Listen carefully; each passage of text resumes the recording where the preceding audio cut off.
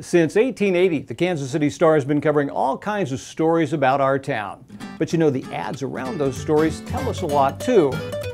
We'll show you on the Retro Retail Review.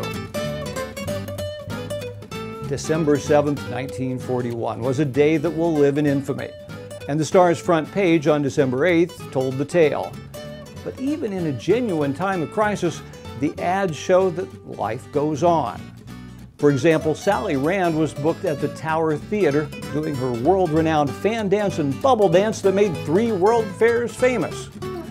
Meanwhile, king-size Beech-Nut cigarettes were rocking the dubious catchphrase, linger longer. And seriously, how did I miss this one? The Pres-a-Lite for your car. Not just a lighter, it pops out an uncrushed lighted cigarette ready to smoke, just $2.95.